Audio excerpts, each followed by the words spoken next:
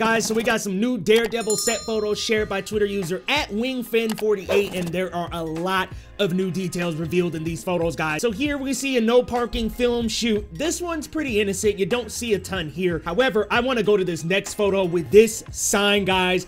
Nelson Murdoch Page. We are so back, baby. That basically confirms that Foggy and Karen will be coming back, and these are the rumors we've been hearing for about, I don't know, weeks now.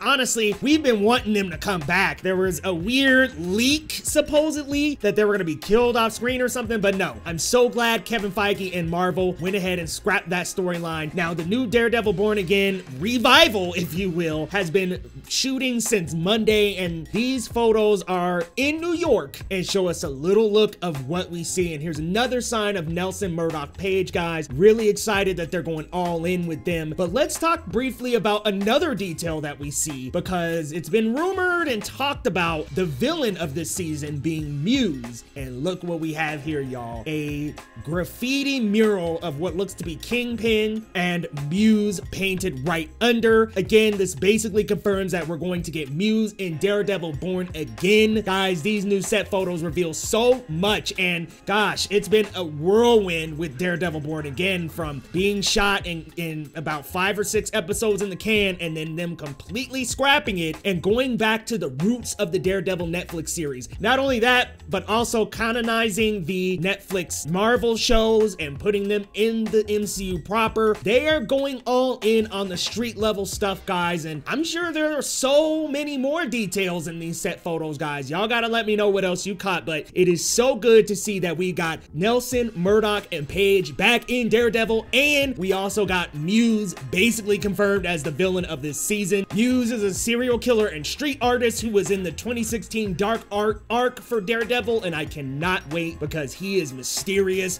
he's maniacal, he's got immunity to Daredevil's enhanced senses, so I think this is going to be a perfect new villain for Daredevil in this season. Of course, we'll probably have Vincent D'Onofrio back as well. And one more tidbit, guys. Alaqua Cox was also spotted in New York the other day as well. Let's be honest, I'm sure she's there for Daredevil Born Again. What else? I mean, I'm sure she's still promoting Echo, but can't she do both? Alaqua Cox is most likely, 99% sure of this, going to be in Daredevil Born Again. Guys, I'm so excited about these new details with Daredevil Born Again. And of course, if you're new to the channel, hit that subscribe button for news on the MCU, DCU, and beyond, y'all. The name's Leo Rydell, and follow me on social media as I share movie updates all throughout the day on X, Threads, Blue Sky, here on YouTube community tab, and more. That's @Geekly Goods, and we'll see you guys next time on Geekly Goods.